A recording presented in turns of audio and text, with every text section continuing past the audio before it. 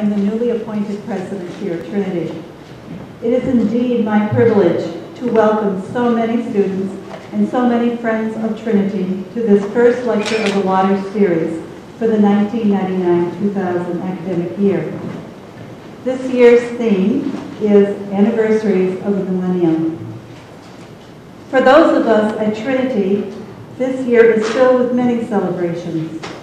The Sisters of Mercy are celebrating 125 years of service to the people and church of Vermont.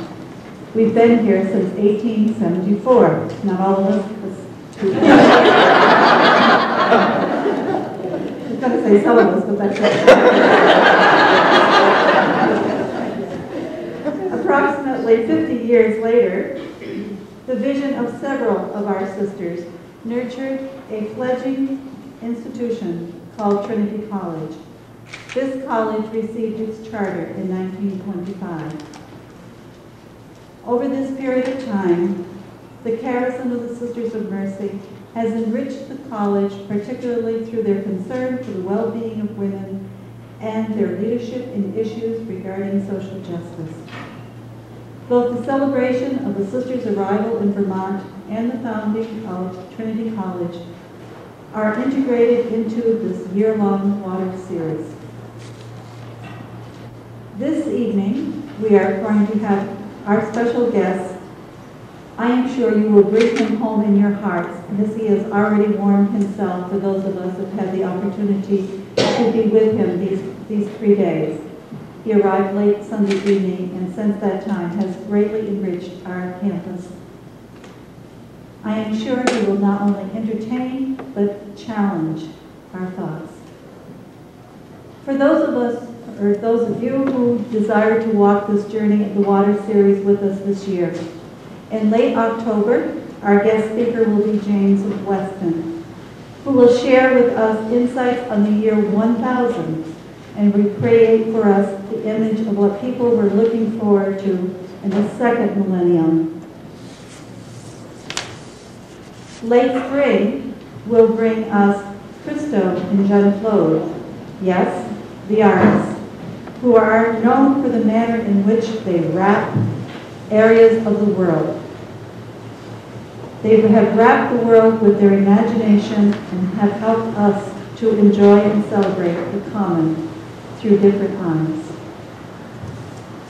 Later in March, Stephen J.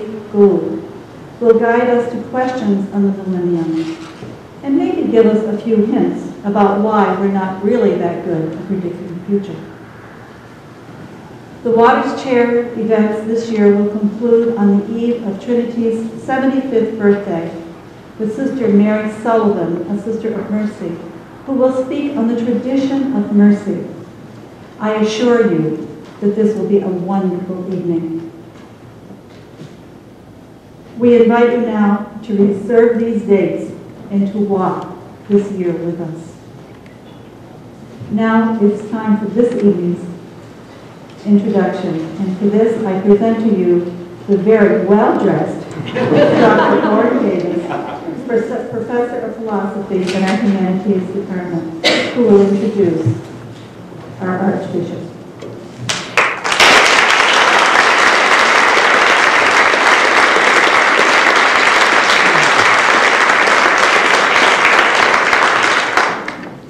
Thank you very much, Marie. A little over 2 years ago, on a quiet, moonlit night in St. Peter's Square in the Vatican, a friend and I were looking at the Basilica from about 300 yards away. One could make out the form of an automobile under a canopy on the steps in front of us. Wondering what the car was doing on the front steps of St. Peter's, I posed that they must be raffling off the Pope-mobile. As we stood there looking at the car, a priest walked behind us and stopped about 40 feet beyond. For several minutes, we wondered about the canopy in the car, And since there was only a handful of people in the square at that time of night, I suggested that we ask the priest if he knew what the car and canopy were there for. My friend said, no. He looks like he's praying. We ought probably not to disturb him. But we did. And now you know why I'm wearing this clothing. Or maybe you don't. The priest said that he didn't know what the car was doing up there, probably security. He just arrived from the United States and was on his way to Nigeria. Now you know why I'm wearing it. After conversing for several minutes with him, he proffered that he was actually a bishop on his way back from Nebraska with pieces of an irrigation system, which he had hoped that, to see built when he got back to Nigeria. A few minutes transpired in the conversation, and he let it be known that actually he had recently been named Archbishop of the Archdiocese of Owerri, Nigeria. We began to exchange information, and in speaking about Trinity and my work here, and coordinating the Waters Chair, I wondered if he might be a future visiting scholar in our program. He suggested that we go back to his room, which was just off the edge of St. Peter's Square, to discuss the possibilities of the Waters Chair and to copy addresses and telephone numbers. On the way back, I told him that my friend had said he thought that he may have been praying and that we didn't want to interrupt him. And he said, yes, indeed, I'd been saying the rosary. And he said, shall we complete it as we walk back to my room? And indeed we did. And now you know the rest of the story. Anthony Obinna is the Archbishop of Owerri and is the chairman of the Pastoral Department of the Catholic Bishops' Conference of Nigeria. He is a theologian and a versatile scholar and a teacher. He holds a licentiate degree in moral theology from the Pontifical Lateran University in Rome, a master's degree in religious studies, and a doctorate of philosophy degree in religious studies and education from the Catholic University of America in Washington, D.C. Please welcome Archbishop Anthony Obinna, who will speak with us this evening on Re-inGoding creation, the great Jubilee invitation. Anthony.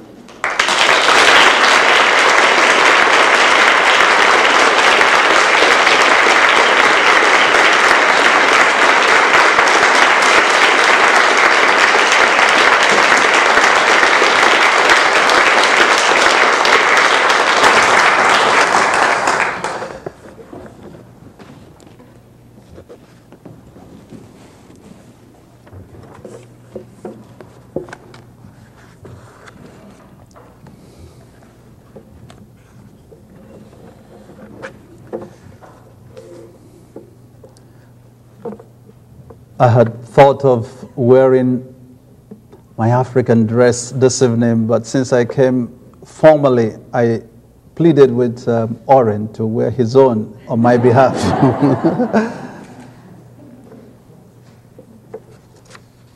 It is my great joy to be here, but since I have something written almost in the line of Oren Davis, I want to preface my reflection this evening with this brief. The evening behind this evening. On the 13th of July 1997, I took off for Rome from New York on my way back to my home in Nigeria after a month's working holiday in the United States of America. My usual lodging in Rome, a hostel for priests on the Via Traspontina, is just a block off the Via della Conciliazione, which runs straight into the square of St. Peter's Basilica with the River Tiber Bridge behind. In the evening of my arrival in Rome on the 14th of July at about 9 p.m., I took a walk into the spacious square of St. Peter's Basilica, which at that hour was almost empty of its usually large crowds of pilgrims and tourists.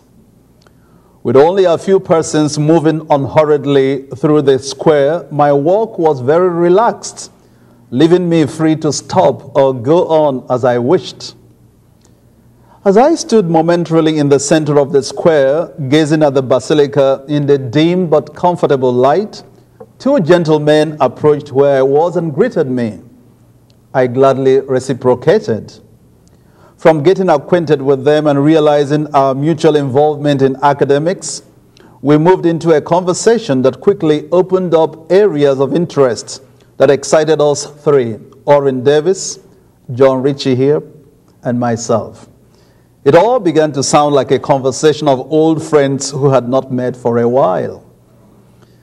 As we strolled along, Oren Davis went well beyond our immediate conversation as he then said, "Why don't you come over and share with us some of your experiences and ideas at Trinity College of Vermont, where I teach and run a special lecture series in the Humanities department?" I hesitated, wondering where my carefree evening walk in St. Peter's Square had landed me. With the goodly rapport so speedily developed within our 30-minute acquaintance, a refusal was out of the question. The timing, I was assured, would be conveniently worked out, and the timing is now. With acceptance secured in the open heaven of St. Peter's Square, we three repaired to my lodging at the Casa Romana, where we exchanged addresses. It looks like I'm quoting from Oren, or he was quoting from me. I had written this in Nigeria before I left, but it sounds so familiar, so the story is the same. Say, great minds think alike, fools seldom differ. That done, in any case, we hurried up to the topmost floor of the casa and onto the terrace, from where we had a panoramic view of Rome at night, bathed in fascinating light. A little after 10 p.m., we parted for a good night's sleep, remotely looking forward to this evening. July 1998, while I was again in New York, Oren and John drove all the way from Vermont to visit me and provide more details about the Faith P. Waters Cheer Series. I then realized, on seeing very well-known names among the past lecturers, that I was linking up with a very noble lineage of scholars. With all my heart, I am delighted to be here. Special thanks naturally go to Oren Davis for his and his program's humane outreach to the African world from which I come. I am delighted to see John Ritchie again, who has come all the way from Maine, University of Maine, where he teaches chemistry. Thank you, John, for coming. Our quiet meeting in Rome has expanded to embrace the administrators and the staff, the students and friends of Trinity College of Vermont. I am simply overwhelmed as I express my thanks to you all for opening all these hearts and doors of welcome to me. I pray that this evening, anchored as it is in the lovely evening in St. Peter's Square, will help you somewhat to have a good night's sleep when it is over. So that is by way of expressing my appreciation in the first instance. I will express it again at the end. So what I will do in this lecture will be, first of all, to explain a little bit the lecture title, Re-inGoding Creation, the Great Jubilee Invitation. Then I will give you some bit of background that influenced this presentation under the caption, The Joy That Fills the Air. Then the cry of deliverance associated with it. Then I will do some bit of thing on unraveling my childhood world. Unraveling my childhood world. Thereafter, I shall look into the shattering of my world, the shattering of the cosmos in the process of my growth and reflection. And then I will get into reconnecting the world that was shattered in my experience. And that will lead me to talking about the resplendoring of creation. And thereafter, an emphasis on the filiation dynamic in the re-ingodment of creation.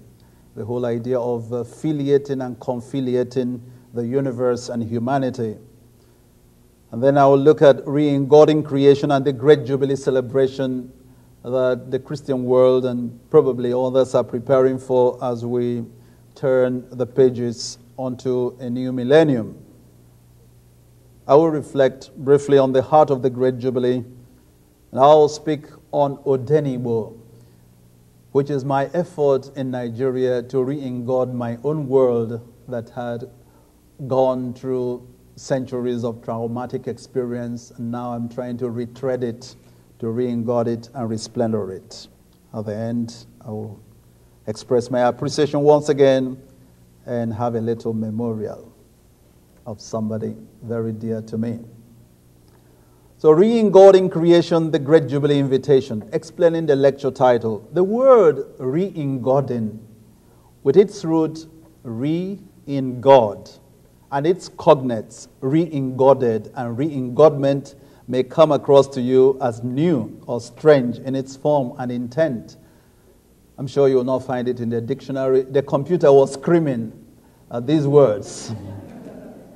But indeed, since R-E, re, and I-N, in, and G-O-D, God, are already words in common use, their fusion into one word, re-ingod, need not be that strange. These are words operating re, in, God. All I did was to fuse them together to give me re-ingod. Theos is the Greek word for God.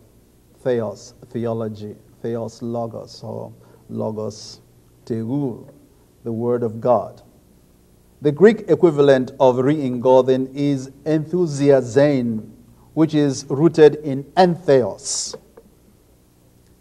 It is from entheos and enthusiazein that we derive the words enthusiasm and enthused, which speak of the intense excitement of being in God, of being in theos. So the word enthusiasm comes from entheos, from being in God. Apparently, when one is in God, he's excited because he has contact with a reality that is more than normal or usual. So we use those words, enthused and enthusiasm. Thus, we have a definite clue to understanding the terms re-ingod and re-ingoding. If we think of enthusiasm, something always triggers one being excited or being happy or in the third heaven. Bracketing for now the possible effects of being in God or being re-ingoded, and keeping to the idea of initial motion into and there-ness in some reality, the word re-ingod and its correlatives can be basically understood as the act or process of reinserting, realigning, and re-anchoring within the embrace of God, depending on how God is imaged, described, or understood. So basically, re-ingoding is a process of realignment, re-anchoring, repositioning, or resituating, presumably because there has been a degodment, there has been a distanciation from the reality that is called God or described as such. Generally or phenomenologically, I perceive and image God as a pervasive energy presence that manifests and communicates in manifold ways. That's my basic understanding of God, as a pervasive energy presence. But at the same time, I retain from my Igbo African Christian heritage a personal and lively adherence to God as a pervasive, tripersonal presence even in the face of noticeable indifference to God affairs and persisting religious turmoil and fraud in our contemporary world. So I share a basic understanding of God as a pervasive energy presence. At the same time, as an Igbo Christian, I believe in God, Father Almighty. I believe in Jesus Christ. I believe in the Holy Spirit. So for me, there is an intimacy between this energy, this pervasive energy presence, and the tripersonal reality of Father, Son, and Holy Spirit. My discussion about realigning and re-anchoring creation in its visible and non-visible dimensions within God's embrace will pass through some of this contemporary indifference to religion or to God, through some of the turmoil and fraud, as well as through some fascinating and ennobling experiences. For anybody living in today's world knows that the world is pluralistic, and ideas and values and influences jam each other, creating cacophony or dissonance here and there. So this has been about trying to explain the concept of Re-inGoding.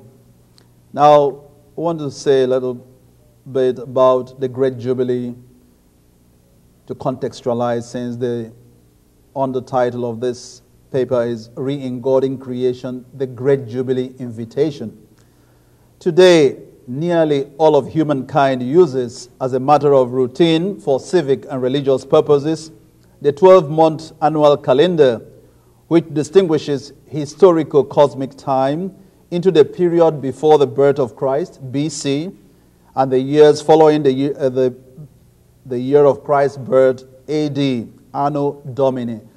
This has been quite a universal usage now.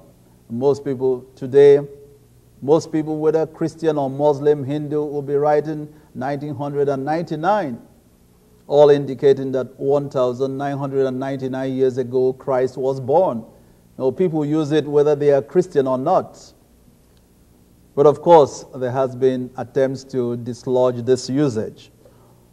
Although the current use of these new designations, before the Christian era, BCE, to replace BC, and the common era, CE, to replace AD, although this current usage reflects a desire in some moderns to minimize or eliminate the Christian element from global or public view, the Christian influence remains a vigorous factor in world history, in ancient Christian lands, and in newly Christianized parts of Africa, Asia, and elsewhere.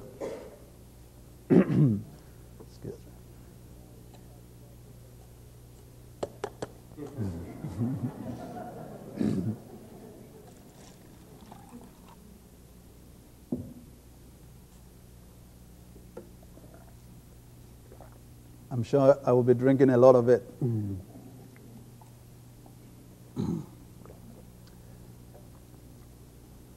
I'm sure in your readings of history books, you realize that BC and BCE are used almost interchangeably, part of the influence of secularization. It is with this Christian historical background and relevance in mind that Pope John Paul II saw in the approaching third millennium of Christianity an epochal prism through which to review all of human history and refocus humanity for its mission in the next century and beyond.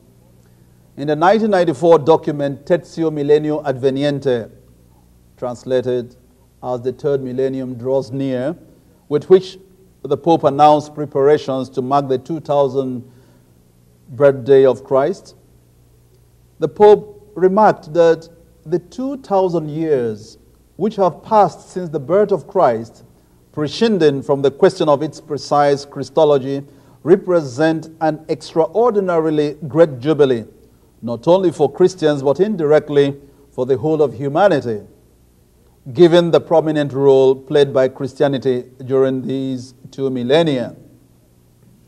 So it is evident indeed that Christianity has been a dominant factor in world history, and nobody can wish it away, no matter the disposition toward Christianity. It is on that note that the Pope invited and still invites everyone to the Great Jubilee celebration, challenging all at the same time to search out whatever bears witness not only to man's history, but also to God's intervention in human affairs. A full reading of that text would educate you a little more of the intentions of the Pope. This was published in 1994. While my discourse on Re-inGoding creation has roots and extensions that go beyond the immediate celebration of the Jubilee year 2000 AD, the Great Jubilee invitation provides an illumination and stimulus from which I will readily and freely draw in this reflection. So having done with that, I will now go into some bit of background that influenced or that is influencing my current theological and philosophical reflections. The joy that fills the air. A few days to Christmas 1996, I took an early morning walk along the wooded avenue that skirts almost full circle the Maria Assumpta Cathedral, Owerri. I live close to this cathedral. From the trees that line both sides of the avenue, purple petals dropped and spread freely, announcing in seasonal and fragrant color the upcoming celebration of Christmas. As now happens about the time of Advent, the cattle sprucing egrets that journey from the north to the south of Nigeria had left their good friends to graze on somewhere in the locality, while they themselves took off to our cathedral grounds to relax, to feed, and to play on their own. There are these cattle that they move down with their shepherds, as it were, or their rearers. They move from the northern part of Nigeria, and these birds, these egrets, accompany them, sprucing them, cleaning them up, removing the ticks from their bodies, and they kind of fly up and down, keeping an eye on these big guys. So they had left the cattle in the locality and they came over to the cathedral to visit me, as it were, and to relax, feed and play. What a delight it was, watching the egrets flying in acrobatically, landing softly, rooting here and there, skipping around spiritedly, and flying off again, only to land back a few more times. All of a sudden, I was off with the egrets, flying and flying, toing and froing, until I was swept into this widening swing. Gloria, Gloria, chorus the angels. Sanctus, Sanctus, chime the cherubs. Worthy, worthy, flap the seraphs. Lowly, lowly, bow the thrones. You have the text in the paper. You have Annunciation Spirations. I think the last one. That's from where you can look at it as I read.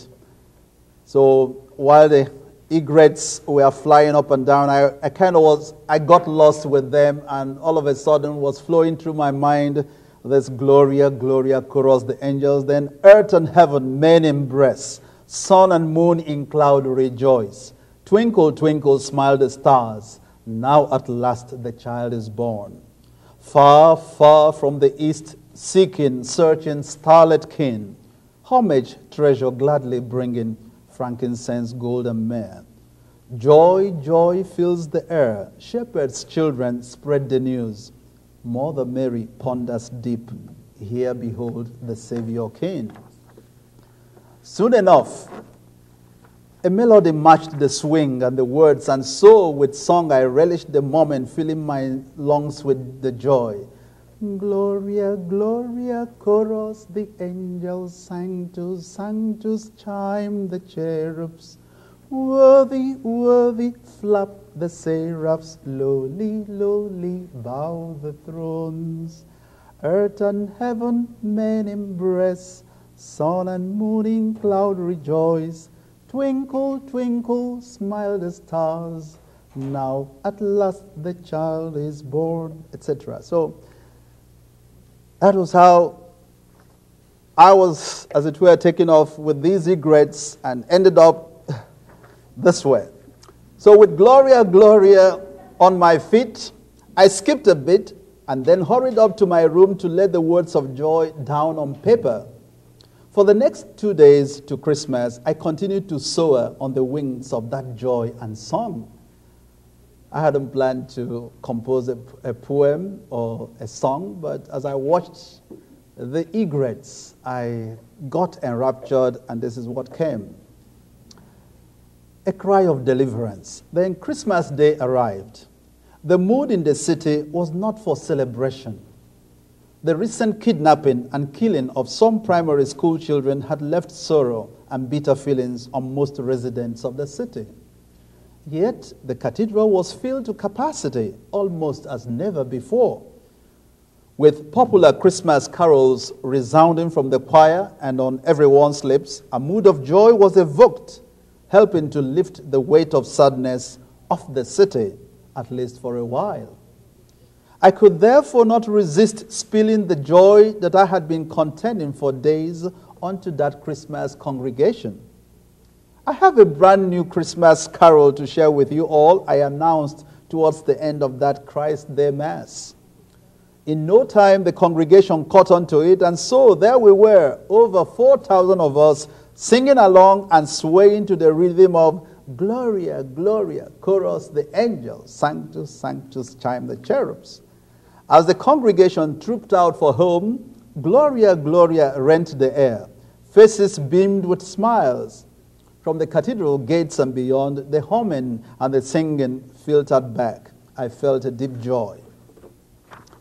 Back to my residence, I leisurely moved around in the sitting room with no desire to return to my room.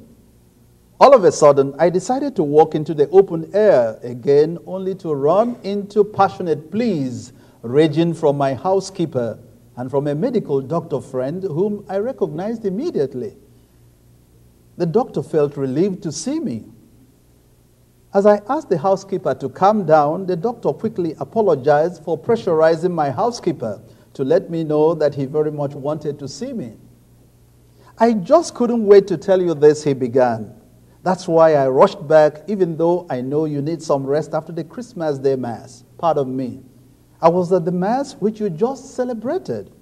I was so taken up with the Gloria, Gloria chorus, the angels, that I kept singing and humming it with my wife and children until we got home. From there, I went up to my clinic, still singing and humming, to see my patients and wish them a happy Christmas. Then I picked up a baby in the cot who for 7 days since its birth had not opened its mouth in spite of all the attention given to it. As I dangled the baby singing Gloria, Gloria chorus the angels, it exploded into crying. Overwhelmed. Overwhelmed with joy, I dropped the baby back into the cot and raced off to see you.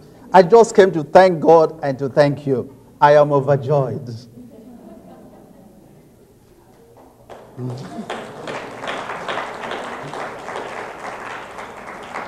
As my doctor friend came, so he left, all excited, leaving me wondering and pondering over this cry of deliverance from a dumb-born baby and over the entire episode that gave birth to Gloria, Gloria, chorus the angels.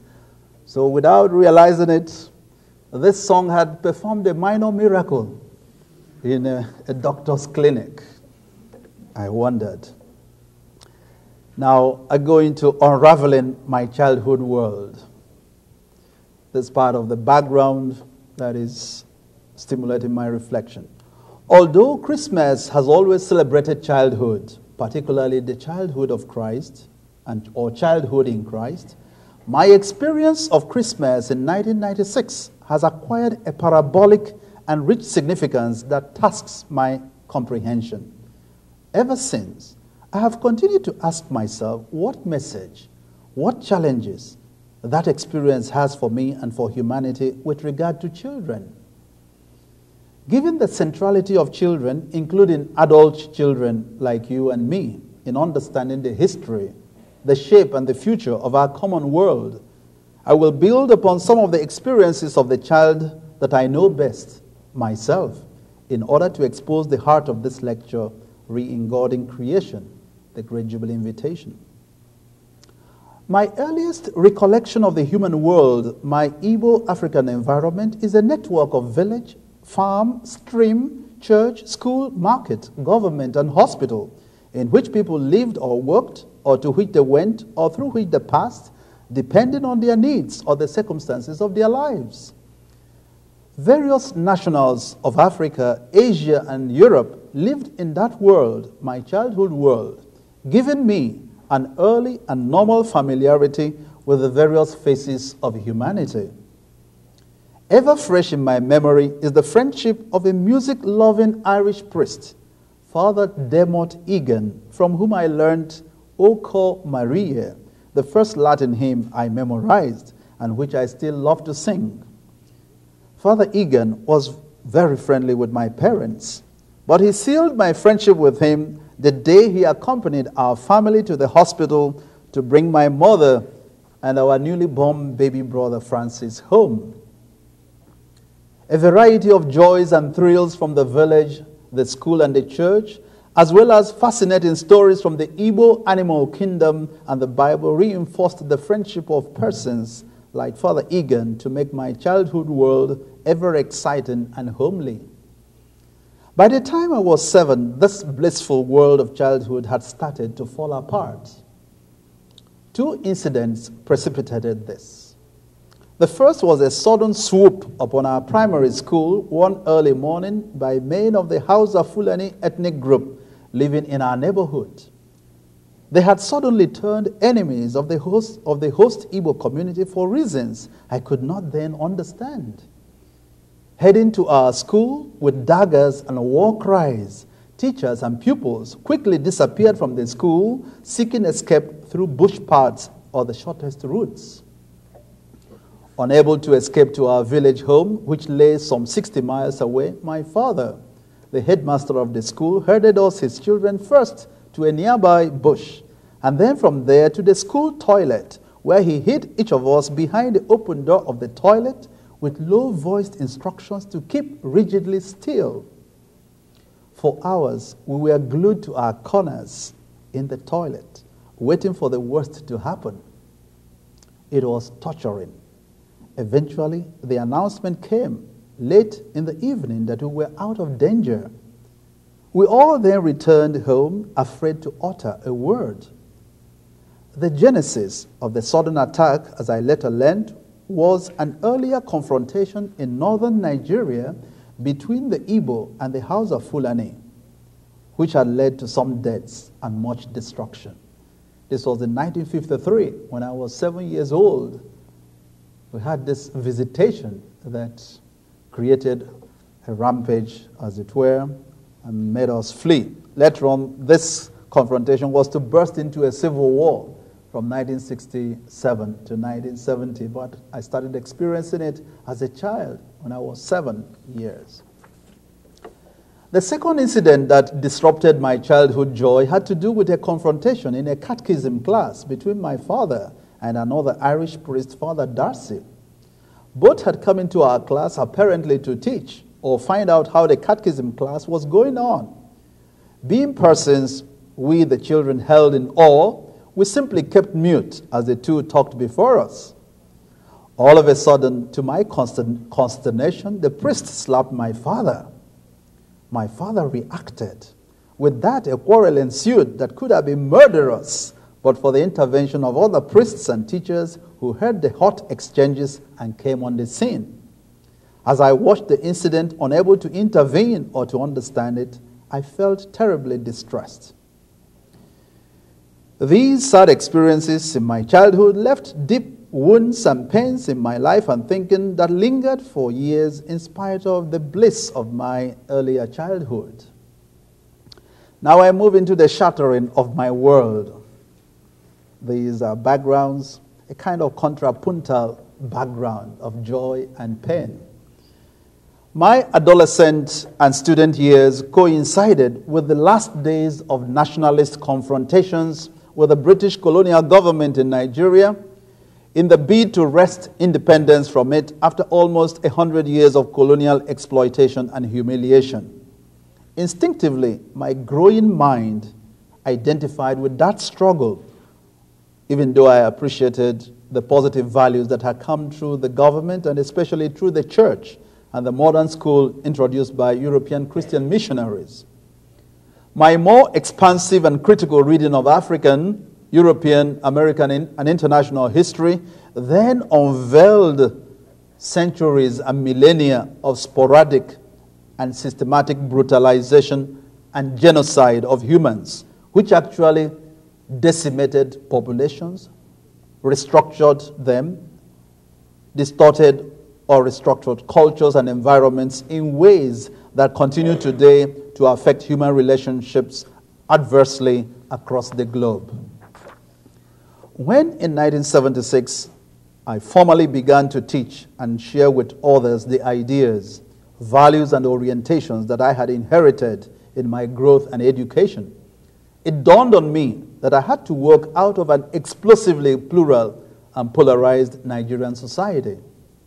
By this time, the Igbo-Nigerian African perspectives on life and the world were reasserting themselves, while the pioneer European bearers of Christianity, colonialism, and Western culture were leaving the scene either because of Nigeria's political independence, expulsion by nationalist forces on ideological grounds, or by self-repatriation.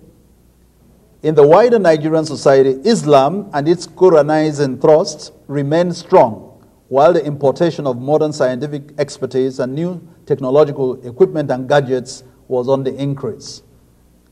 So the world in which I was growing as a student, as a young adult, was becoming very plural.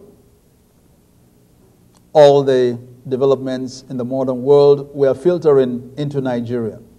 Since my teaching or mediation of ideas and values affected students and would-be teachers belonging to Nigeria's plural value traditions and orientations, I decided, while I was a doctoral student at the Catholic University of America, to critically appraise the more dominant value systems in my culture, namely African traditional religiosity, Islam, Christianity, and secular humanism, with a view to arriving at some reasonable value base that would serve as a common reference point for teaching.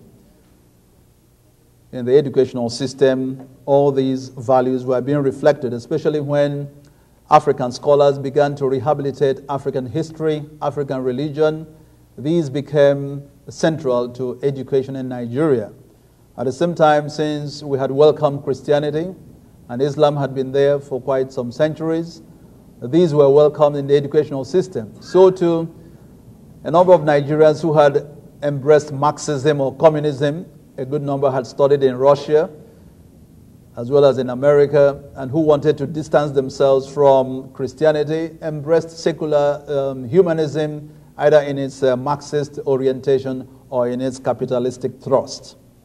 So this was the kind of situation I had to deal with in trying to sort out ideas and position myself to teach in values in the educational system in Nigeria, in the public school system, not in the church system, since I was employed in a state university college to teach after my studies in Rome.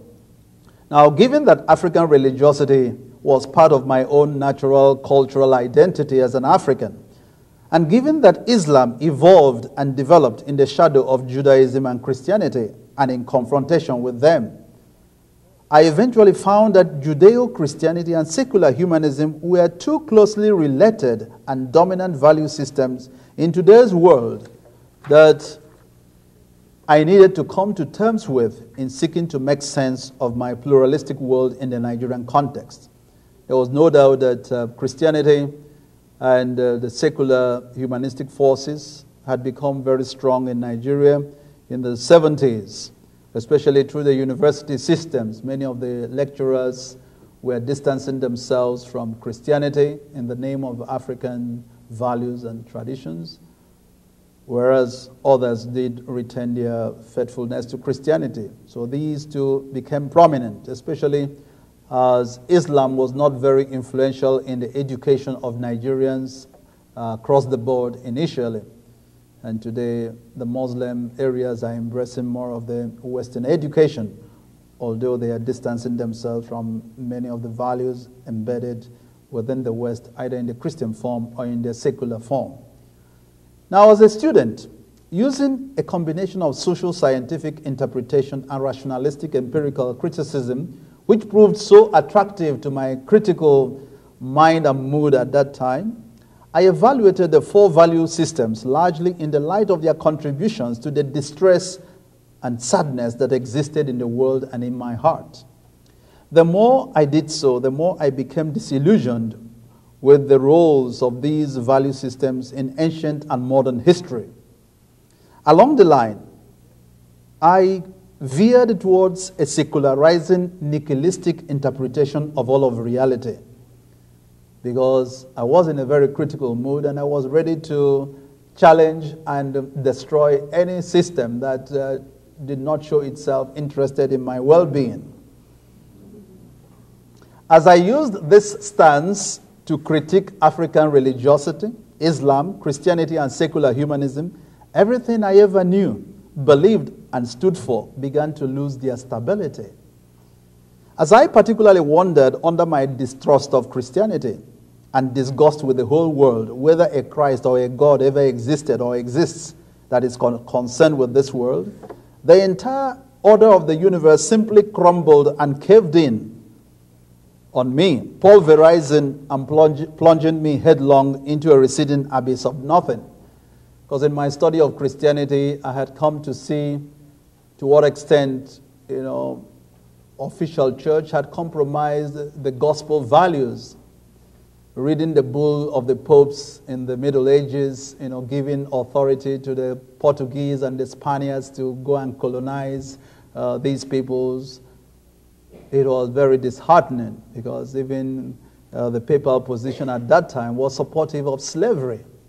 Now, the more, as a young person, I read these, I got angry with Christ, I got angry with the church, I got angry with myself and with the whole world. I also got angry with all the exploitative economic systems of the world. So in the midst of questioning all these, everything was pulverized. The whole universe collapsed on top of me and under me, and I plunged headlong into a receding abyss of nothing. In the midst of it, I gasped for breath and sought a foothold. There was none, because I had questioned everything, and I had questioned myself out of existence. With the last ounce of energy left in me, I screamed for help. It was only with that scream that I once again found my feet and my breath. I was all shaken up. This was sometime in 1982 at the Catholic University of America in Washington, D.C. So for 6 years, I kept wondering what ever happened to me and why I reached this kind of pass. Nevertheless, I did treasure many things in the world, but deep down I was questioning. After the collapse of what I thought, this is now talking about reconnecting the world after the shattering of the cosmos, shattering of all the systems on the critical fire that I put to all of them. After the collapse of what I thought was the world, I found myself still face to face with a day-to-day world of multiple interactions, institutions, and ideas. It was this common pluralistic world that I now sought to understand. But instead of pursuing it with my lingering aggressiveness and a tool of Euro-Western liberal ideology that programmatically and aggressively seeks freedom from religion, Christianity, and all moral restraints, I decided now to move with a more open attitude to identify positive ideas and principles which the various value traditions in my society embody. I had destroyed all this on the acid of criticism, and yet I had to live by some values. So I had to go back to what I had destroyed to see if I can pick up some threads. I eventually found that the concern which these value traditions have in common at the minimum is human life, which every person cherishes, at least in his or her own person. While studying Islam in comparison with Christianity, African traditional religion, and secular humanism, I discovered that each of the representatives of these systems valued their own lives at least, even though they may be belligerent towards others. It was on this ground that I consciously developed and refined the concept of life enhancement within Islam, within Christianity, within African traditional religion, and within secular humanism as a pedagogical curriculum principle to be used to form and teach students in a pluralistic value society, either in a mono-tradition or in a correlated tradition or correlated traditions. In spite of this progress I made in finding some conceptual base for dealing with these various value systems, I still had deeper questions about God, creation, society, religion, and culture. I remained restless in my thinking, even though I still enjoyed teaching and celebrating the Eucharist all this while. Somehow it seemed to have been a very tough intellectual or rationalist battle that I was waging. This now brings me to the resplendoring of creation. On Wednesday, the 25th of March, 1988, I woke up as early as I usually did. What struck me as I left for Holy Mass that morning was that it had rained heavily the night before, and I did not realize it. I had slept so soundly, maybe for the first time after so many years. The feast of the day for Holy Mass was the Annunciation. Since it was a weekday, the Mass was quickly over so that students and staff who had early lectures could hurry to them. I was at the time lecturer at the Alvani Koko College of Education in Owerri and also serving as a priest chaplain. Since my lecture that morning was at 8 a.m., I tarried a while attending to some students before heading back to my residence to prepare for my lecture. At about 12 minutes to 8 a.m., I took my lecture file and walked to my car to drive off.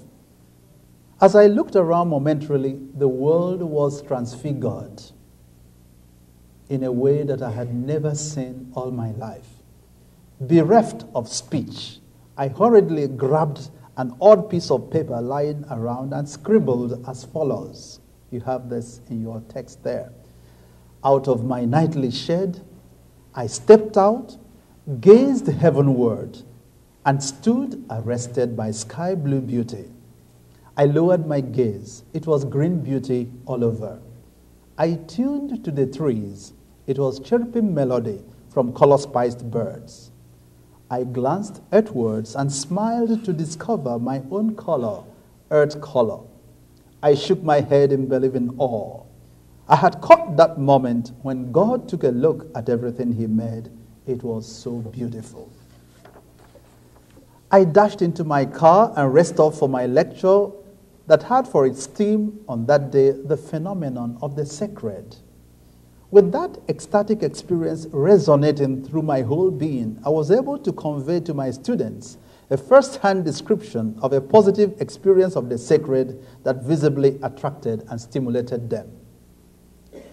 That experience, in effect, was a massive irradiation of my being, a massive irradiation of the cosmos, of creation, which in a twinkling of an eye resplended my whole being and the entire creation, reconnecting all of reality in such harmony as I had never seen or felt before.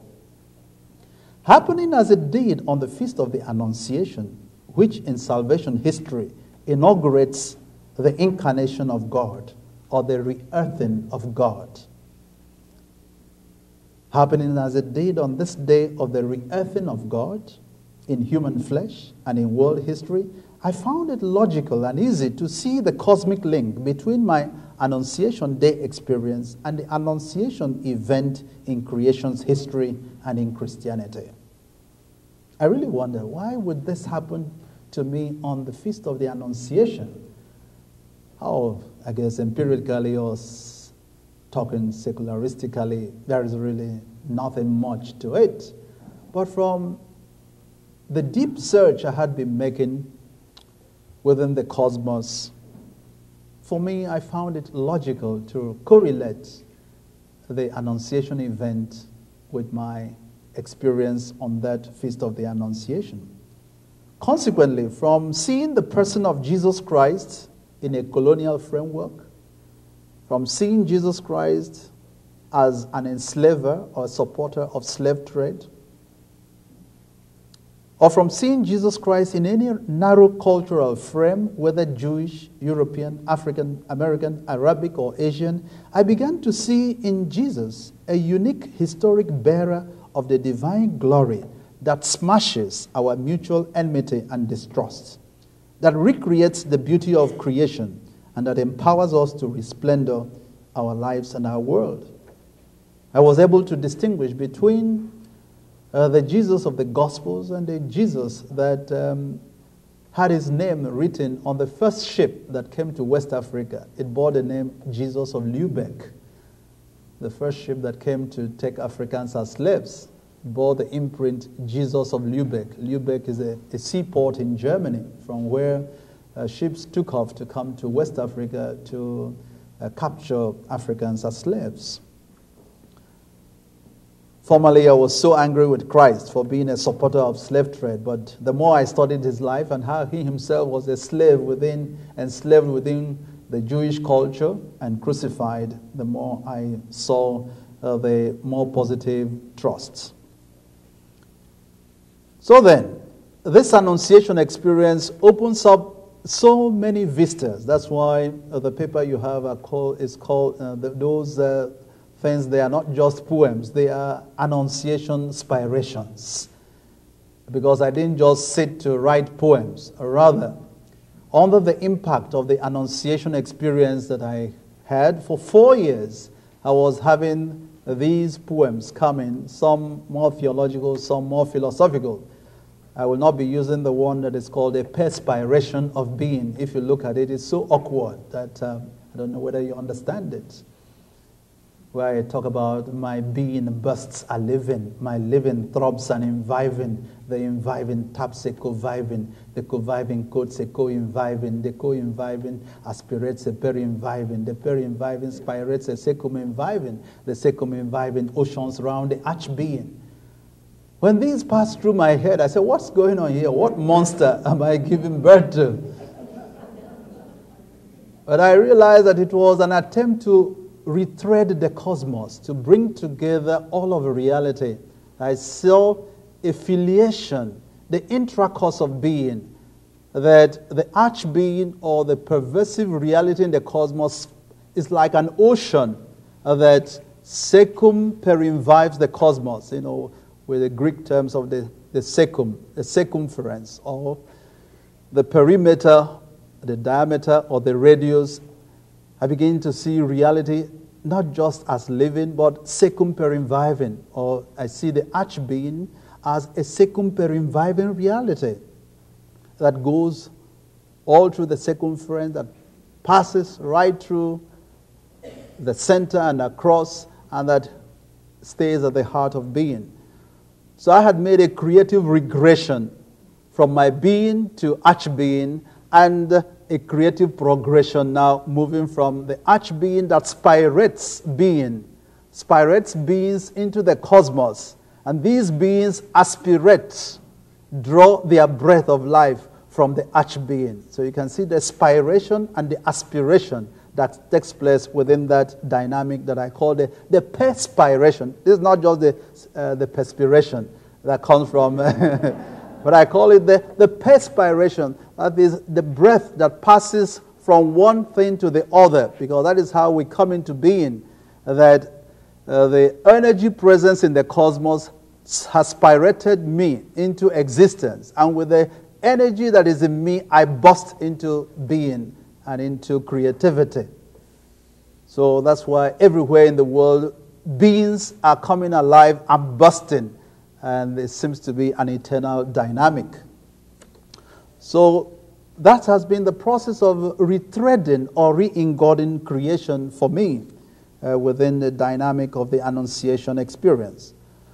A little after my Annunciation Day experience in 1988, within the Lenten season, an almond tree near which I often casually walked or drove past, and under which I sometimes took shelter, suddenly caught my attention as it protruded a presence beyond the usual. From that protrusion came this impression: there it stands, majestic, in all its green freshness, reaching out this way and that, inviting all to its shade. Instantly, a lone egret alights, responding as I am to the invitation. I immediately recognized in that transmuted tree Jesus the Savior, who by his cross and resurrection had become the eternal tree or source of life for all humanity. See, these realities can become symbolic of the whole universe in its intent message. So a tree that I often saw, never took note of it, suddenly became a cosmic tree. As Mircea Eliade, within his phenomenological studies, would indicate to us that a little thing, a pebble, can represent the entire macrocosm within the micro reality that is there. So, through the mediative language of that tree, Jesus was reaching out everywhere so that everyone could have life and have it to the full. That fullness of life would entail a return with Jesus, the beloved Son and the universal brother, to the intimate embrace of God the Father. With his ascension experience, Jesus made that return to the Father. Thanks to Jesus' outpouring of the Holy Spirit upon the world, the irradiation, because I see the incarnation of God as an irradiation, an illumination, a healing, and a resplendoring. So thanks to Jesus' outpouring of the Holy Spirit upon the world, the irradiation, healing, and resplendoring of the universe moves towards its completion in the re-ingodment of all creation. Jesus, the historic bearer of the glory of God, has illuminated the entire universe. There's a kind of new Big Bang that has taken place with the presence of Jesus in the cosmos, and with the unleashing of the Holy Spirit everywhere in the world, human beings are capacitated to return into the embrace of God, which in Jesus Christ is already complete, but for us it is a matter of pilgrimage. That's why in the Eucharist every day in the church we talk about per ipsum et cum ipso et in ipso.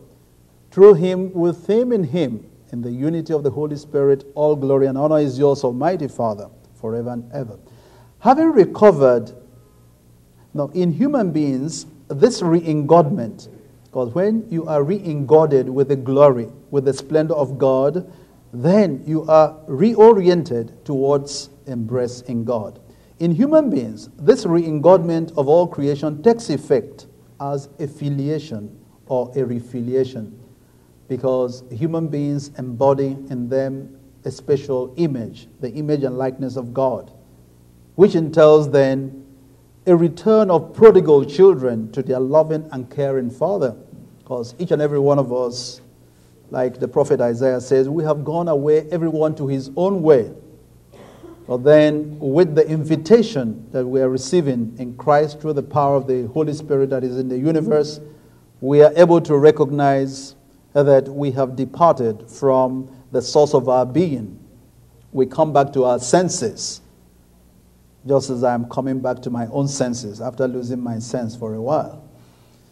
Having recovered their divine image, likeness, and anchorage in Christ, human beings become so activated by the Holy Spirit that they now glow with the glory and goodness of God. When a human being is brought back into relationship with God, there is a glow of God in him or her. And this is the act of refiliation, returning to the status of son of God or daughter of God. This refiliation to God in Christ and the Holy Spirit is so transforming that it simultaneously effects a confiliation with fellow men and women all over the world. When I am truly re-ingodded and refiliated to God, I begin to see with the eyes of God and reach out with the arms of God to fellow men and women all over the world, irrespective of culture, religion, value system, or ideology. No one who genuinely glows with God's life and goodness would think of excluding anyone in this universe from sharing in God's bounty for all. This is why, for all time, the sharing and enjoyment of bread, a symbol of the gifts of creation across the world in all our communities, constitutes a universal critical sign and test of genuine refiliation to God and genuine conciliation among humans. Whether this sharing of bread is in a church or on the street within the wider society, doesn't matter. All of them belong to the category of Eucharist, the breaking of bread. And the quality of our eating anywhere at all in this universe is both a sign and a test of our being sons and daughters of God and of being brothers and sisters to one another. The Eucharist of Jesus perennially evokes this sign and test, whether the Eucharist in the wilderness or the Eucharist in the upper room. Now, Re-inGoding creation and the Great Jubilee invitation. Although my Annunciation Day experience in 1988 transformed my life and way of thinking, banishing mounds of hatred and distrust from me, that experience actually brought into contemporary effect and focus the originative Annunciation Redemption event, which took place some 2,000 years ago around Nazareth and Bethlehem. That event, which in Christ had and still has a pervasive reach and enduring effect, created a fresh divine cosmic harmony which continues to seek fulfillment in human life and history. This constitutes the paradigmatic re-ingodment of creation and refiliation of humanity, and gives vigor and relevance to subsequent experiences and allusions to it. The life of Jesus, the joyful side of his life, the sorrowful side, and the glorious side, constitute indeed a re-establishment of divine cosmic harmony. And that is why his life, his experiences become paradigmatic. We continue to make references to these, not only within the religious context, but also in the wider human context, insofar as human beings can be crucified in the church or outside of the church. The Great Jubilee celebration of the year 2000 AD, like earlier jubilees of the same salvific event, is simply a current and public acknowledgement of and witness to the fact that 2,000 years ago, a fresh divine cosmic harmony was inaugurated in our world by Jesus Christ, a harmony that beckons our embrace and promotion. Thus, there is an intimate unity, a convergence between the re-ingodment of creation in Christ and the Great Jubilee celebration of the birth of Christ. With his life, our Lord Jesus Christ had resplendent the universe, has restored it to its original beauty, and in the process lifted everything, everybody unto God in the glorification. And the fruit of that re-ingodment is the sending of the Holy Spirit. Now, the Great Jubilee of the birth of our Lord Jesus Christ is in fact a reenactment, or what I would call a reactivation, a reactuation of the same salvific event within our own time. So there's no difference really between the re-ingodment of creation in Christ and the Great Jubilee celebration in our Lord Jesus Christ. It is the same event, but being presented to us in our own time to enter into this mystery so that we may glow anew with the image and likeness of God. And now, what is at the heart of this Great Jubilee that we're talking about? Although my presentation has emphasized somewhat from my own experiences the negative or painful side of human life, the principal motivation for this discourse is the joy, particularly of the Great Jubilee celebration, which I wish everyone on this earth to share. The motivation for this discourse is the joy, the deep joy that I feel currently in my life, particularly since 1988. That is why I actually began my reflection with the caption, "The Joy That Fills the Air," a summary of the song, "Gloria, Gloria, Chorus the Angels." In fact, It was my initial reflection on the Great Jubilee celebration in 1995, reinforcing as it did my Annunciation joy of 1988, that largely triggered the Gloria, Gloria chorus, the angels, at Christmas 1996. Because since I was appointed bishop, a year after I was appointed bishop in 1993, I was also appointed the chairman of the Great Jubilee Committee in Nigeria. And I kept wondering, why on earth, after all these devastating experiences, would I be also called upon to head the preparation for the Great Jubilee celebration in Nigeria? In any case, that is what I'm doing.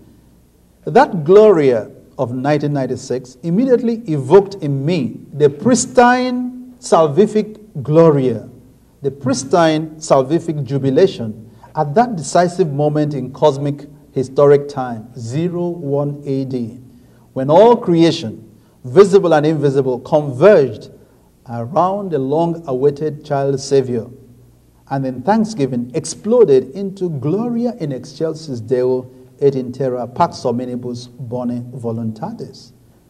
So it was intriguing, very interesting for me that at the time I just caught on to preparing for the Great Jubilee, that this song, this spiration or this poem should be on my lips, and it simply came with Gloria, Gloria, reverberating as it were the original Gloria that the angels are credited with.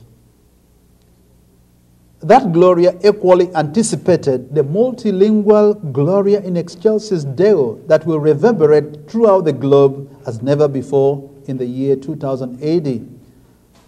I envisage that more than the first time that Gloria in excelsis Deo was sung, that this year 2000 will see a multisplendoral Gloria in excelsis, as various languages in the world will be singing Gloria in their language.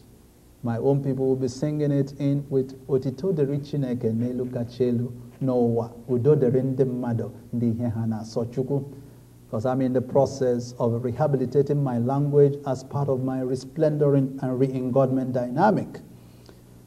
My language of liturgy is not English. English I use for earning money and for speaking to the rest of the world. But I use Igbo to worship God. That's what my people say, that we use English for commercial and international purposes, but for worship of God, we use our mother tongue. Gloria, Gloria in the Latin language, in any case, or in any other language, remains and will thus be the choice song of celebration of the Great Jubilee year 2000. That is the distinctive song of this Great Jubilee. Pope John Paul II reinforced the everlasting sentiments embodied in any rendering of the Gloria when he declared that in the actual celebration of the Great Jubilee, the aim will be to give glory to the Trinity, from whom everything in the world and in history comes, and to whom everything returns. What the Great Jubilee invitation has been doing in the past 3 years is to reawaken in the hearts of all mankind a spirit of humility and gratitude before God, a spirit of forgiveness and reconciliation, a spirit of generosity and wonder, so that being re-ingoded and thus filled with God's gracious presence, we will be able to glorify the Father, the Son, and the Holy Spirit with befitting glorias. Glorifying God, of course, entails a radiation of joy and peace to the world and to the communities with which we are associated, Because it is not enough to sing glory to God and oppress human beings. It calls for a match between our glorification of God and our compassion and love for human beings. That is why the complementary aim of the Great Jubilee and its invitation is to reorient all human beings, wherever they are in this universe, in the direction of universal friendship and care for fellow humans and for our common world. On the international, national, and local levels, various organs, programs, and committees have been put in place to make the glorification of God and the radiation of joy and peace to the world a practical Jubilee concern. Those of you who are familiar with the preparations for the Great Jubilee will discover from the programs worked out at the at the universal level and now at the local levels. There are jubilees for children. For example, on January 2nd next year, there will be the Jubilee of Children. There will be the Jubilee of Youth, Jubilee of Families, Jubilee of University Teachers, Jubilee of Carpenters and Masons, Jubilee of the agricultural world, in order to indicate that this joy, this jubilation is meant to affect every level of society. Already we're making plans in my own place for the children. We shall be not only celebrating Mass for the children, we shall be having special soccer match for the children. The under 7 will be playing soccer in honor of Jesus Christ. We haven't had the under 7 before playing soccer. So this will be the international match of those in the kindergarten, in the nursery, because this is where Christmas takes off from. So we'll kick off the Jubilee celebration with the Jubilee of Children on the 2nd of January. I have found these areas of concern, inter-religious dialogue, ecumenism, and social justice particularly challenging in the quest to celebrate the Great Jubilee. For in these areas, affecting inter-religious relationship or inter-Christian relationship or matters of justice, of human rights, in these areas and in related areas of life, I see persistent and lingering cases of dumbness, the kind of dumbness that that child in the court experienced. I see lingering cases of dumbness, of closedness, of insensitivity, of exploitation and indifference, from which I and other members of the human family need to be delivered in order to proclaim our glorias and our alleluias more sincerely. Because that is why maybe the input about the cry of deliverance from this dumb baby is from that angle that it becomes relevant, insofar as there's so much dumbness in me, in others, that I need to be delivered from, so that I can join experience the joy in the universe a little better. So the story of this dumb-born baby is the story of humanity that is dumb, that is insensitive on so many levels. Let me now, as I come to the end, tell you a little bit of what I'm doing to re-ingod my world, to resplendor it.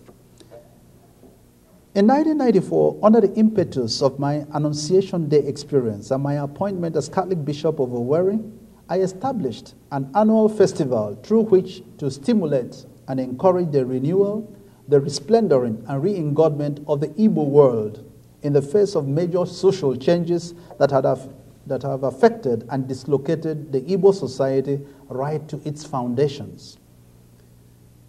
The traditional inhumanities, some of them have lingered on, and new inhumanities have entered my society. So, living in that society, I see myself as challenged to resplendor it and to realign it, reinsert it within the embrace of God. Known as Owerri Archdiocesan Day, or simply Odenigbo, because the entire festival takes place in the Igbo language. My language is Igbo. And Odenigbo means to sound or to resound in the Igbo language. So what I established is known as Odenigbo because it takes place in the Igbo language, my mother tongue. The festival is a 2-day event that has been attracting Igbos living today in various parts of the world, as well as their friends and well-wishers, thus making it, as I intended, an occasion of thankful reunion in God with everyone. The first day of the festival involves a variety of cultural entertainment, which includes special dances of our people, Igbo wrestling, choral performances, drama, and sometimes soccer.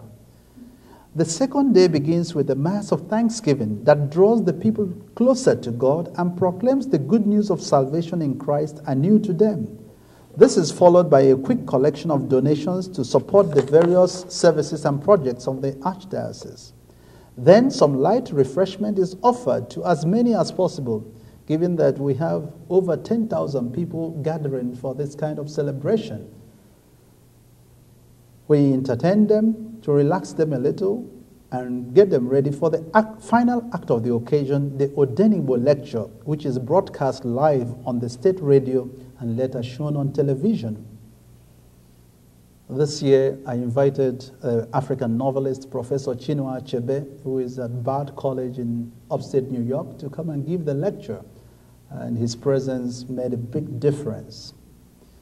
In its fifth year of celebration now, the Ordaining Festival is re-anchoring the Igbo world within the pervasive embrace of God, renewing and resplendoring the people's lives with the good news, rehabilitating our once neglected Igbo language, purifying various customs and traditions in the society, eliminating those that are inimical to healthy human growth, stimulating in the process and encouraging creativity in various fields of life, and giving a healthier orientation to Igbo society away from the monetaristic and mammonic attraction that has been holding it captive recently, particularly under the military regime. So the Ordaining Project is a continuing resplendoring and re-ingodment challenge. Under the impetus of the Great Jubilee celebration, this festival that I established in order to reorient the Igbo society as a whole, a society of over 20 million people, and to which I have representatives coming from all over. Under the impetus of the Great Jubilee, it will give special attention to Jesus Christ next year under the banner of the bounteous child, the source of universal joy. That is my Igbo definition of Jesus Christ, Ujunwa Angori Owanile, since I'll be giving the lecture myself next year to the Igbo world and focusing on Jesus Christ as the bounteous child, source of universal joy. I have some publication, a few copies of the Ordaining as defined when I inaugurated it in 1996, and I also have some description of what the Owerri Archdiocese Day is doing. All of this is within the re-ingodment and resplendoring dynamic through which I'm trying to transform every part of the Igbo society and make it a harmonious and symphonic world. Now, I guess I am almost done. On this mountain, an appreciation. Throughout my preparation for this visit and presentation, one expression kept re-echoing in my mind: on this mountain, on this mountain. The trigger was the fact that Vermont, on which this Trinity College is built, embodies in its name an invitation to come to the mountain, to the Green Mountains, or either it is Verde or Ver, le monde, towards the mountain, or Verde, Montana. I don't know the exact original, but in any case, Vermont is an invitation to come to the mountain, whether it is the green one or the desert one, but there are green mountains over here. With that, I recall the passage in the prophecy of Isaiah which declares, "On this mountain for all peoples, Yahweh Sabaoth is preparing a banquet of rich food, a banquet of fine wines, of succulent food, of well-strained wines. On this mountain he has destroyed the veil which used to veil all peoples, the pall enveloping all nations. He has destroyed death forever. Lord Yahweh has wiped away the tears from every cheek. He has taken his people's shame away everywhere on earth. For Yahweh has spoken. Let us exult and rejoice, since he has saved us." Isaiah 25, 6-9. Yahweh Sabaoth has now revealed himself as Trinity, as tripersonal, Father, Son, and Holy Spirit. And from this college on the mount named Trinity reaches out to all peoples, inviting and challenging them and us to radiate his glory and joy everywhere. I am very grateful to the Trinity College community, to the family of Faith P. Waters, to Oren Davis, and to John Ritchie for giving me the opportunity to dance and dine on this mountain of God. Finally, Memorial St. Michael. Today, the 29th of September 1999, Feast of St. Michael the Archangel, is the 36th memorial of my father, Michael Obinna, who died on his feast day, 29th of September 1963. May God welcome him into eternal joy. So this day is a very special day for me and my family. It is maybe providential rather than coincidental that you invited me to speak on the memorial of my father. I appreciate it.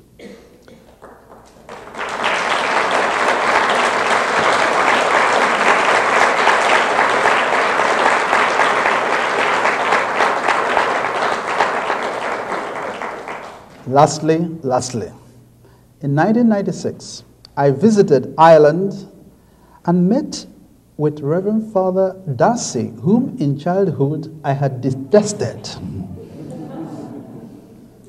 The priest I talked about when I was a child and who made me so miserable because he slapped my father. I met him again in 1996, only 3 years ago. By the time I met him that year, God had flushed out all the bitterness I had towards him. We embraced each other in joy, even though he was on a wheelchair, unable to speak. I believe that whenever Father Darcy and my father meet again, there will be an embrace. Who is like unto God, as the name Michael asks? That's the meaning of Michael, who is like unto God, who forgives us all our trespasses. On that paternal note, I wish you all a happy night's rest. God bless you all.